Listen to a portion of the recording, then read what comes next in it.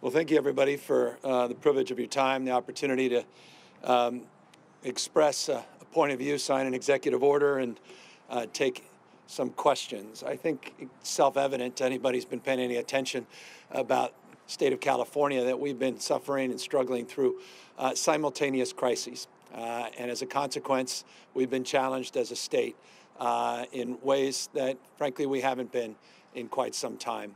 Of all the simultaneous crises that we face as a state, and I would argue as a nation, and for that matter, from a global perspective, none is more impactful, none is more forceful than the issue of the climate crisis.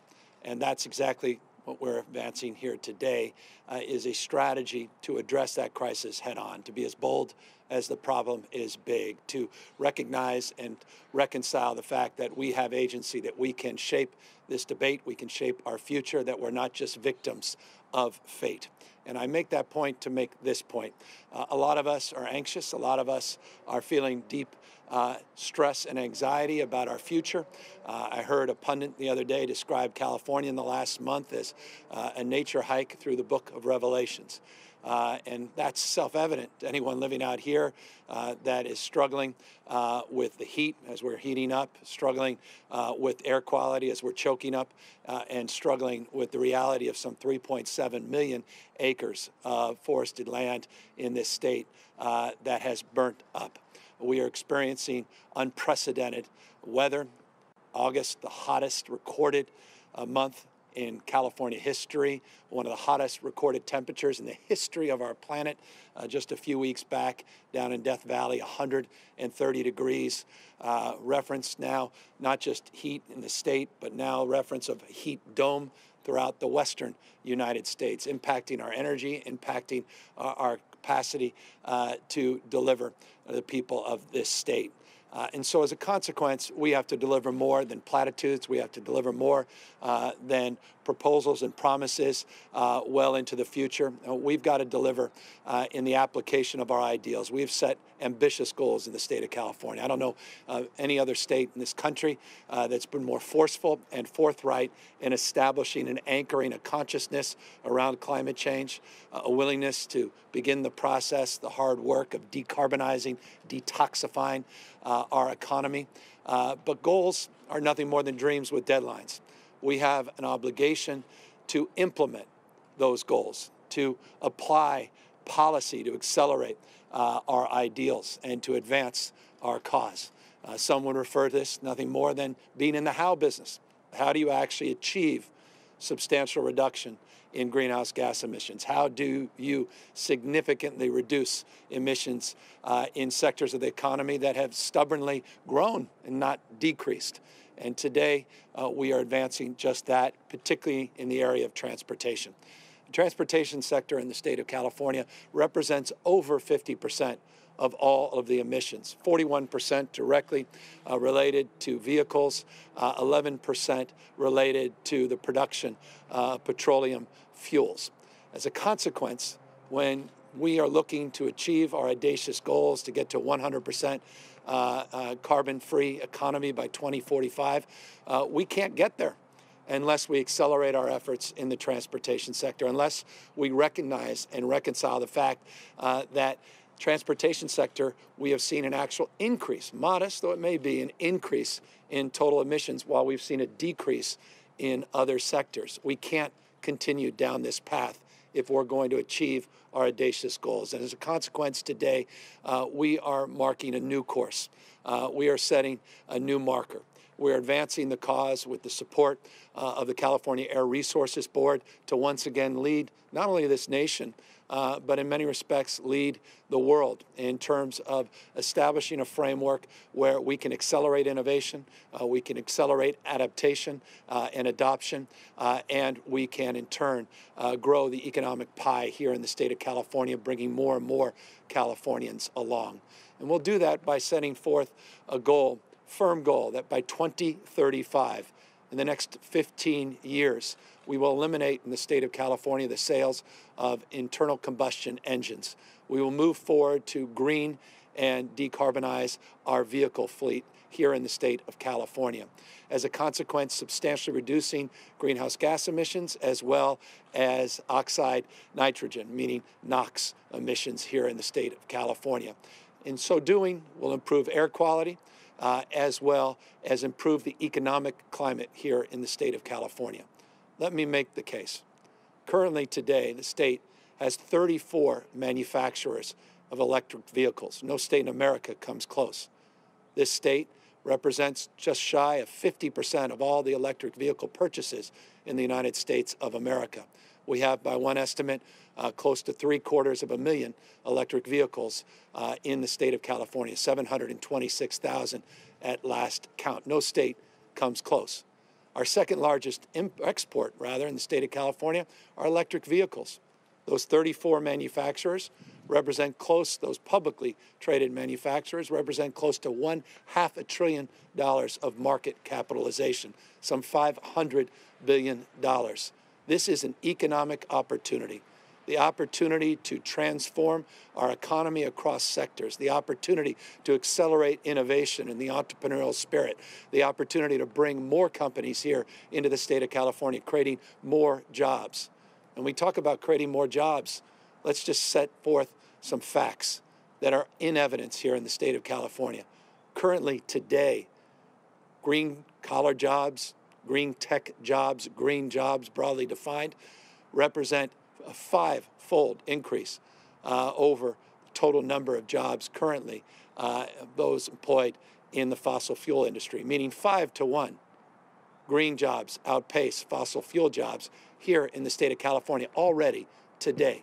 The opportunity is limitless for the state of California to compete, not only nationally, but to compete globally. This is the next big global industry, and California wants to dominate it, and that's in detoxifying and decarbonizing our transportation fleets. And so today, California is making a big, bold move in that direction through an executive order that I will sign in a moment, the codification of that effort. The California Air Resources Board. You'll hear from Mary Nichols, the chair of the California Air Resources Board, on her efforts to date and her desire to move forward with the spirit and the letter of this executive order.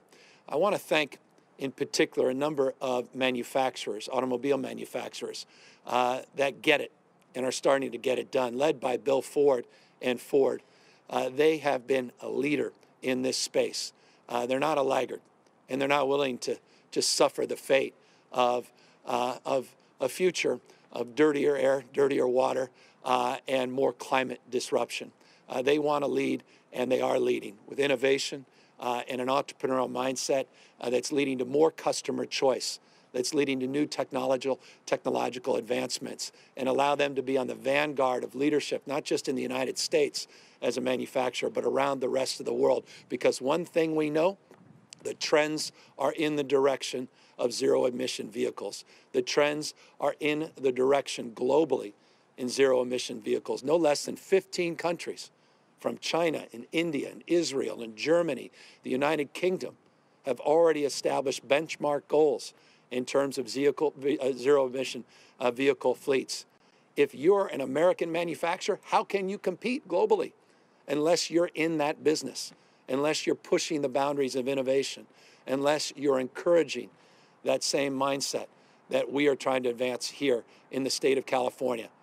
We believe what we're doing here today will substantially enhance and advance the economic competitiveness of American manufacturers, American automobile manufacturers. Bill Ford gets it. Partners that he was able to bring along, Volvo and BMW, and those Honda and others, they get it. There are some automobile manufacturers that don't, and they're pushing back against California's leadership, have been in the past, and they're on the wrong side of history. And they'll have to recover economically, not just recover in terms of being able to look their kids and their grandkids in the eye and said that they did the right thing, because at the moment, they haven't. And so I just want to acknowledge excellence. I want to acknowledge leaders, and I want to acknowledge those automobile manufacturers that have aligned to California's high vehicle emission standards, to our tailpipe standards, and that are pushing the boundaries of innovation and are helping us collectively support the goals that not only we're trying to advance here today, but more broadly that we've been advancing for decades here in the state of California. Don't forget, it was in 1967 that the state of California led the nation in tailpipe emission standards. It was in 1970, working with Republican President Richard Nixon, that the Clean Air Act was advanced. Republicans, not just Democrats, have led in this space historically. This has not been a partisan issue. Unfortunately, it's become a partisan issue. We have people that are in denial about science, denial about facts. In California, we want to lead with science. We want to address the issue of the facts that are easily observed, the evidence that is abundant as it relates to the hots getting hotter, the dries getting drier, the atmospheric rivers where the wets are getting wetter. We recognize something big has happened globally as it relates to climate change. And we want to take responsibility for leading.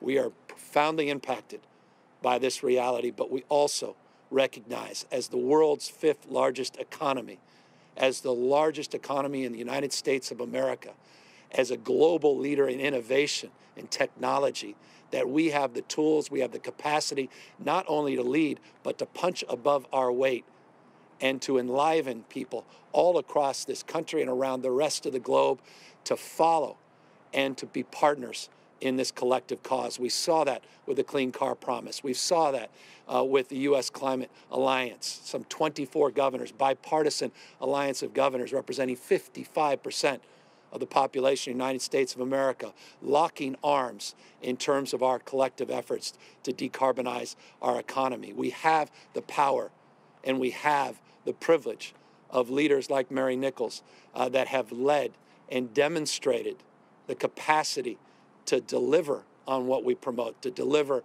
on what we promise in a way that grows our economic output, that creates opportunities for people who've been locked out of the old 19th century mindset and the old fossil fuel economy.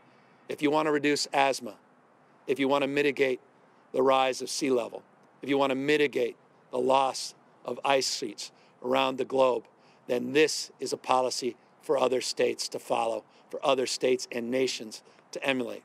If you care about your kids and your grandkids, if you care about disadvantaged communities, you care about seniors, you care about rural communities, you care about inner city communities that have been underserved by our fossil fuel economy, then you care about the core construct that we're advancing here in this executive order. And so I'm very proud to have the privilege of growing up in this great state, the Golden State. We believe the future happens here first. We are in every way, shape, or form, we believe, America's coming attraction, not just in terms of the impacts of climate change, but our resolve to address the impacts of climate change and lead in addressing these issues in a more sustainable way and a more regenerative mindset, which is foundational to the fate and future of not just the people in this state, but our nation and the planet.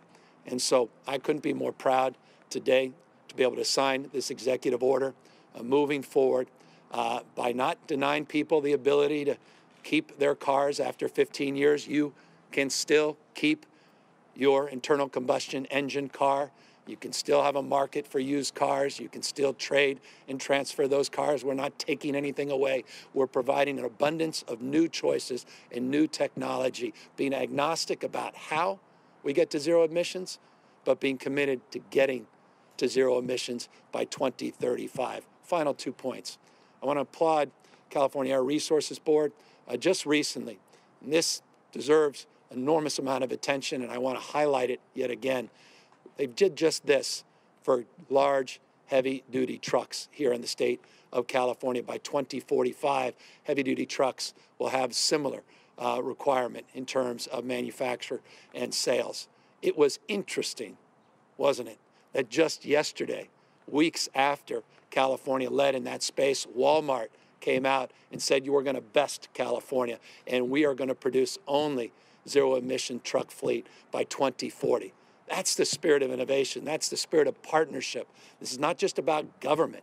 This is about the private sector and the entrepreneurial mindset of some of the biggest companies in the world that get it and want to get it done as well. Tesla yesterday, just coincidentally, advancing new innovation in batteries, bringing down the cost of batteries, extending not only the life of the batteries, but the range of the batteries. You're seeing innovation across the spectrum in this place. You're seeing price parity within the next few years of electric vehicles with traditional internal combustion vehicles. But the difference is you don't have to pay any money at the pump.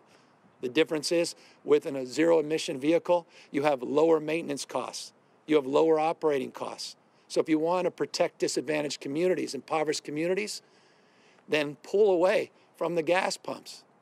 Let us no longer be victims of geopolitical dictators that manipulate global supply chains and global markets as it relates to the petropolitics that have become so much part of our lives. Let's disabuse ourselves that has to be our fate, that has to be our future. It simply does not. Let us lead, again, California in a cleaner, brighter, more resilient future. And so I'm very enthusiastic about this. I'm not naive that not everybody is going to join hands on this. But one thing I know, this is the trend line that will become a headline around the rest of the world. And we're not just going to be in the back of this bus. We're going to be leading once again. We're going to be driving this accelerated change. Good policy means accelerating technology and accelerating innovation. That's California's game. We do it better than anybody else.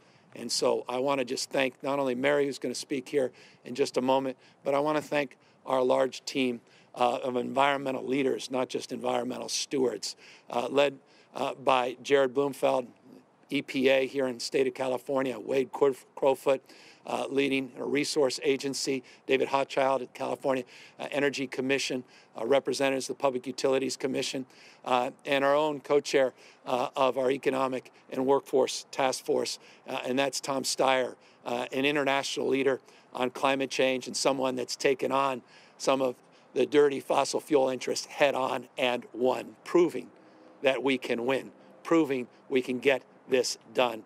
And so thank them and my entire executive team, my chief of staff, Ann O'Leary, Ana Montesantos, and others that helped organize the core principles that we're setting forth in this executive order.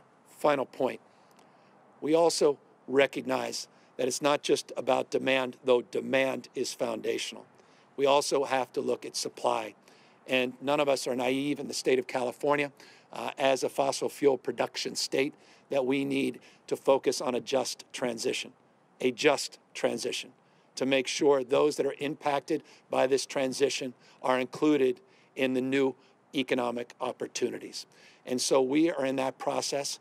That process is underway. 2 very significant studies are coming out. First draft, November 1st, in terms of advancing and accelerating that just transition. We have rulemaking with our regulatory agency, CalGEM, that's taking shape by the end of this calendar year as it relates to health and safety standards, buffer zones, as it relates to production and the health impacts these production facilities have on communities that are vulnerable. And we have a commitment to phase out fracking here in the state of California. Pursuant to this executive order, we will be directing and working very specifically on a legislative strategy to begin the phase out formally of fracking here in the state. And that is a commitment, a firm commitment from this administration, codified in this executive order that will be advanced January in the new legislative session to advance that cause as well. So all those studies will be done in the next number of weeks and months. Requirements in this executive order to take those studies and actualize them, make them real by July 1st of next year, a legislative agenda to compel some fundamental change to provide more flexibility and more authority for the executive branch to actually deliver on a lot of these fronts, and the work of the California Air Resources Board to continue their leadership at a global level. So with that, a global leader, one of the best and certainly the brightest environmental leader in arguably one of the best and brightest in our nation's history. I know that may sound hyperbolic, It may sound almost patronizing when I'm standing next to her, Mary Nichols, because, you know, people tend to be flowery in their introductions, but I'm saying this soberly with a deep realization of the facts. And Mary's about to move into retirement, but I cannot express how proud I am that she's standing here by our side, 40 million Californians' side, at this pivotal moment in our nation and our world's history to once again lead in terms of advancing a cause that should unite all of us as Americans with the spirit of the moment of leadership that is fundamental in terms of shaping the future that we all want. And so with that, Chair of the California Air Resources Board, Mary Nichols.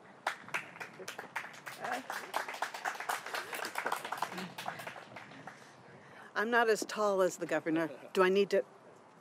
I take it off. There we go. Thank you, Governor. And I am proud to be here today on behalf of all of the people who worked to put this executive order together. The job of trying to forestall the worst of climate change and to deal with the reality of it that's already in front of us is everybody's work. State government, for sure, all of the agencies, cities, nonprofit groups, everybody, businesses, wherever they are, people are facing the reality of what climate change is doing to us, the added burden that it puts on people who are exposed to the COVID virus. It's been a very hard time for everybody, really, in our state. And that's one reason why I could not be prouder that when the governor decided, after taking a look at some of the worst of the fires, that we had to do more as a state government to try to tackle this problem and to use the brains and the powers that we had to make a bigger difference.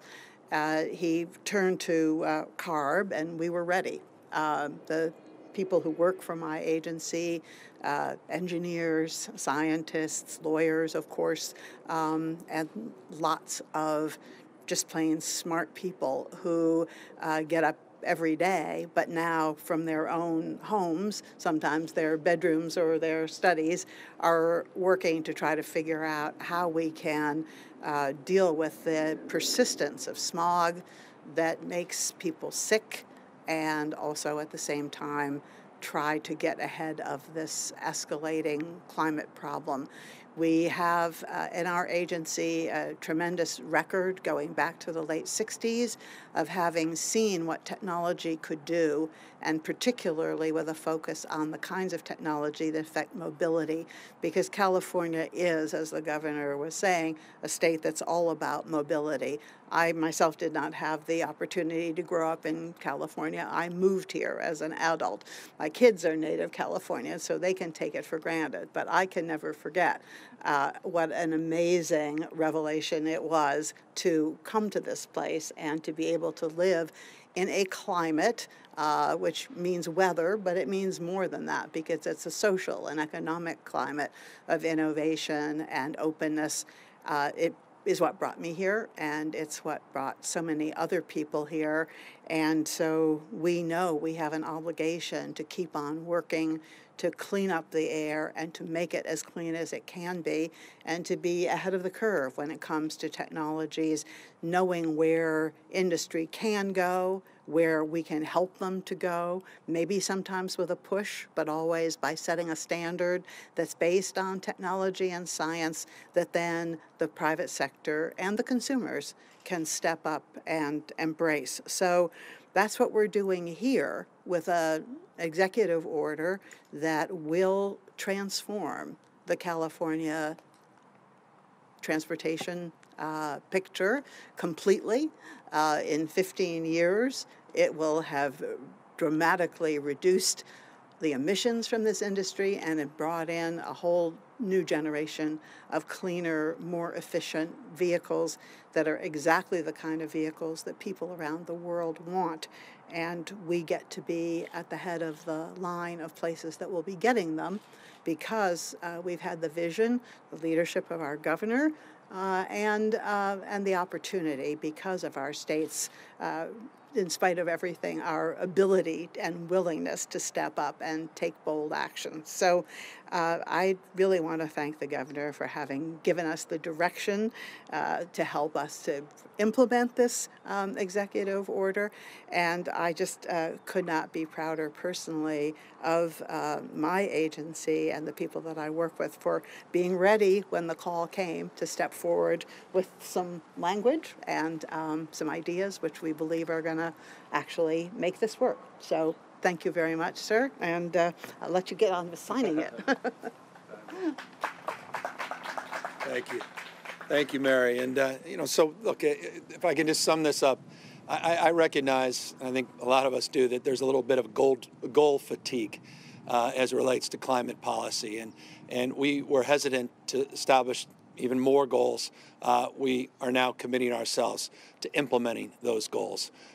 We have gone from the what to the why, and now we need to focus on the how business. And so that's the big announcement today, is a bold step forward to target the #1 sector of our economy in terms of emissions, and that is in our transportation sector, and to encourage other states to take similar leadership and this nation to move forward boldly to do exactly the same. We want more choice. We want more competition.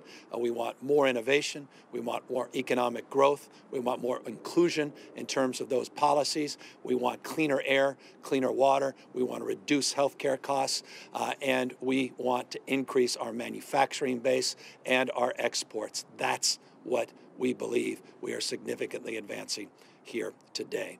With that, though, we advance nothing if we don't, Mary, advance to the cause that brought us here, and that's signing this executive order. I'm just a little worried. I want it signed. All this means nothing unless we sign it. So why don't we go back there? And we're gonna pick the Ford only because we're appreciating Bill Ford's leadership.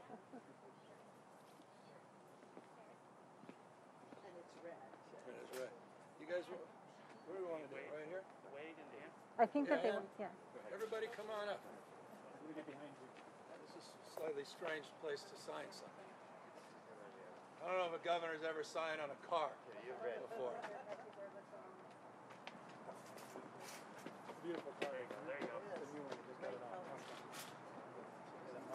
The Mach-E 4. It's got the Mustang. The Mustang. Yeah. Sorry. All right. All right. I don't know. Everyone gets it. All right. Let's do it. Yeah.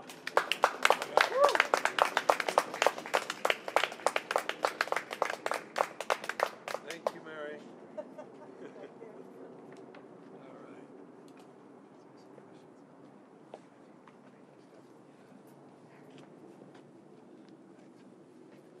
All right, with that, happy to take any questions.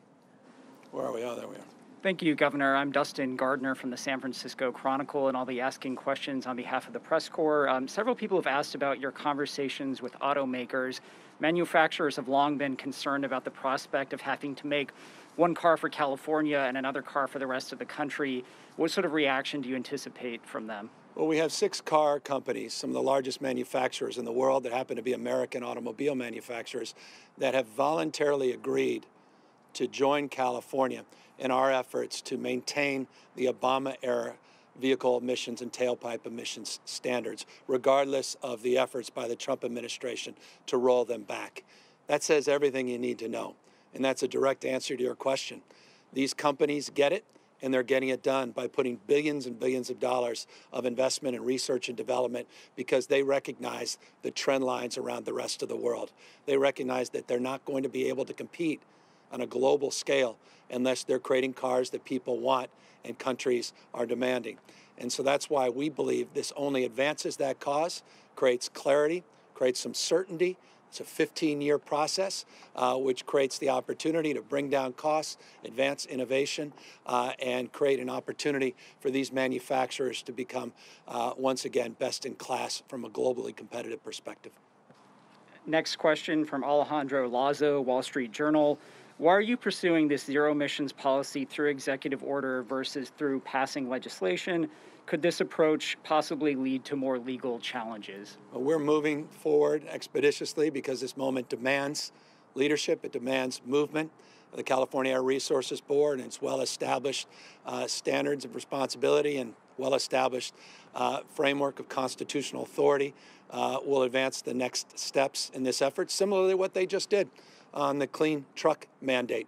It is tried and true, well-established in the rule of law, and an effort that advanced under the clean truck rules that is also now being replicated by 15 other states, at least committed replication of 15 other states. So we believe in the power of emulation. We believe successful policy leaves clues, and we believe the adaptation and adoption in other states is inevitable. We have quite a few questions about fracking and oil drilling permits. You referred to possibly working with the legislature to take some action there to end fracking.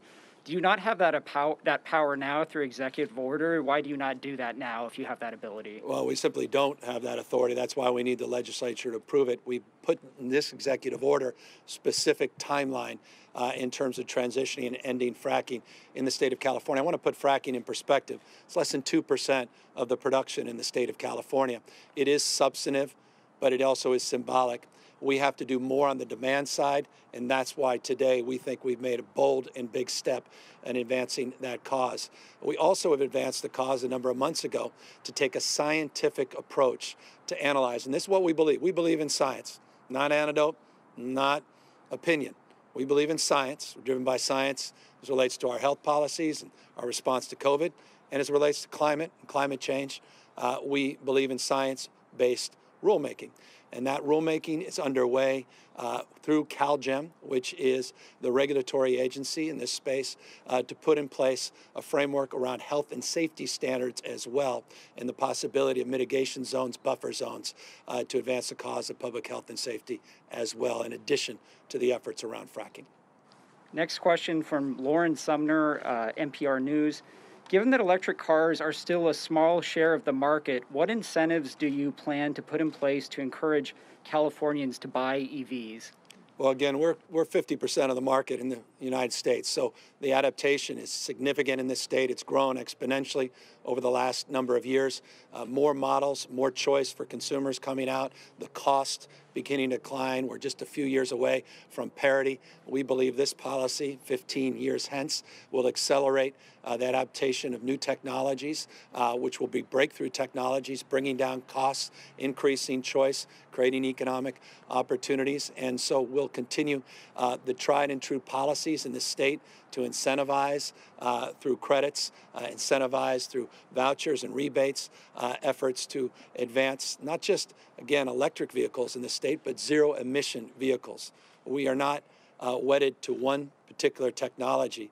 We just want to fundamentally reconcile the fact we're no longer living in the 19th century, and we don't need to drill things, extract things in order to advance our economic goals and advance our mobility needs. Building on that question about electric vehicle rebates, the current budget cuts funding for rebates.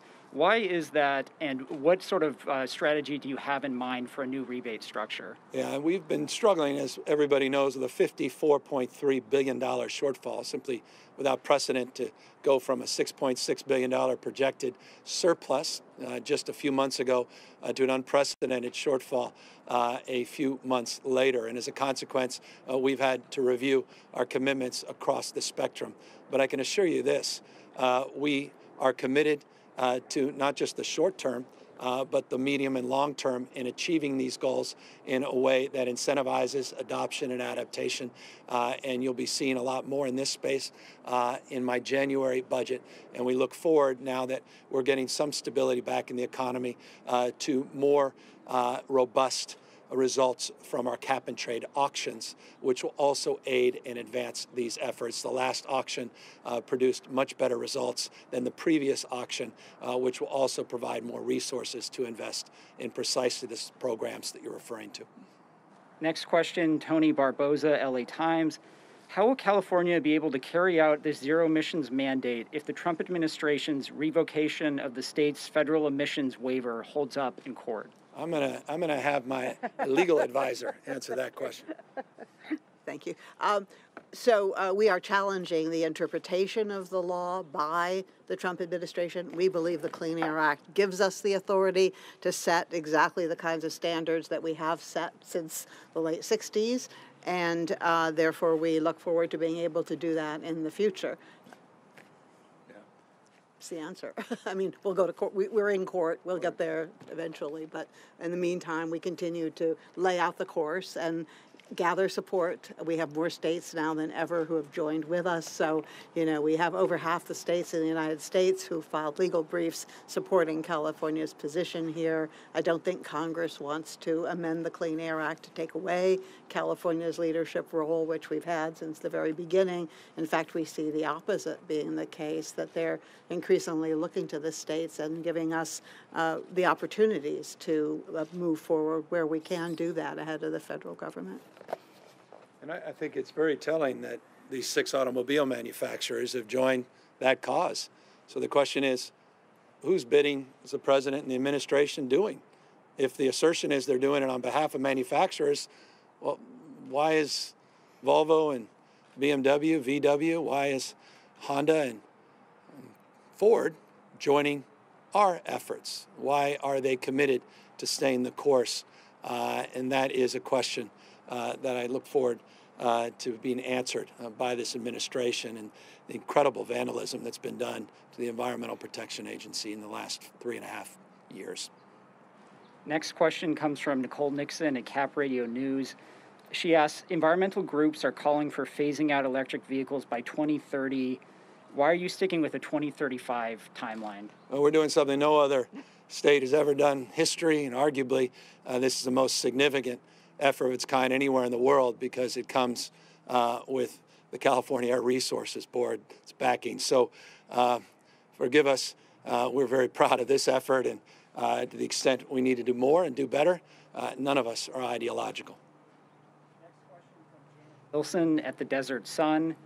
How does your executive order and climate initiative address ongoing large oil spills in California, spills that release greenhouse gases and harmful air pollution, while often generating profits for the polluters? Well, we've been very aggressive in terms of our enforcement. We've substantially invested in CalGEM, put together new guidelines, new staffing, new requirements, more aggressive oversight, new leadership at CalGEM who's responsible in that space. And we put together this scientific-based study to look at the impacts of health and safety that will be concluded, the fruits of that effort, at the end of the calendar year, in addition to the 2 studies on just transition, one that has to do with transportation fleets, the others that have to do with the issues of fossil fuel broadly, not just fracking specifically.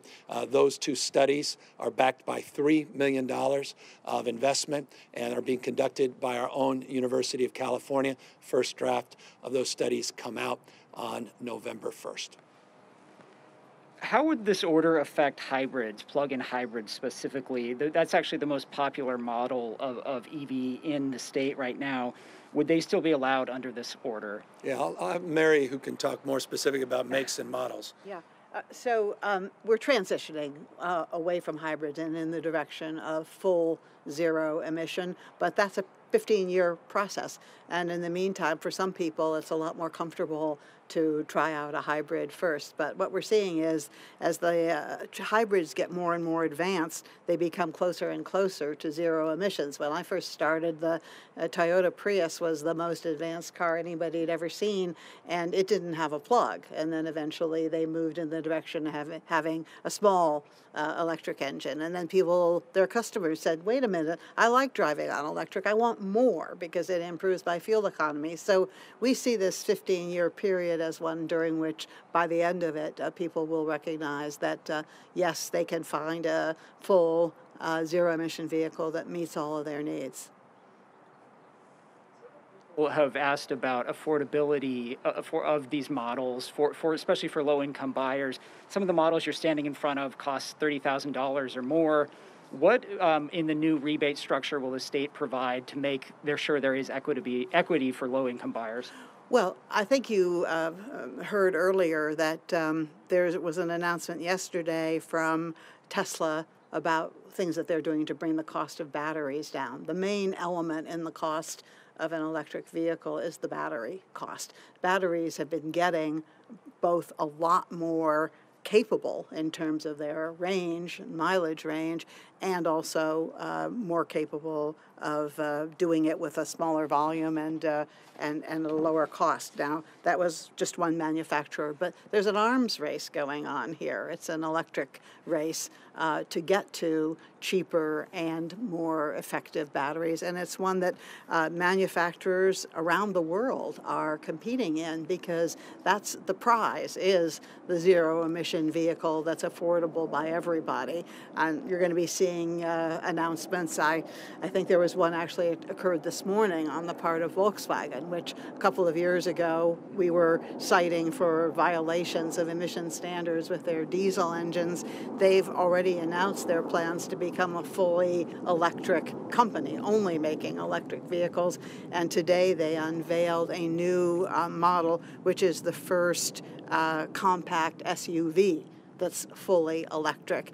I haven't had a chance to drive one, but I know for a price they'd let me put down a reservation. They're ready to sell them. So I think you're seeing a really quick transition here, and it's in the direction of affordability. But in addition, I want to say that we aren't just waiting for the price to come down. Many people can't afford a new car, whatever the price is, and the need to place electric vehicles in places where people can utilize them and enjoy the benefits, and the whole community can enjoy the benefits of zero emissions, is important too. So we have programs underway to encourage electric bicycles, electric scooters, used electric vehicles, community share electric vehicles, organizations that will be helping to provide carpooling that's fully zero.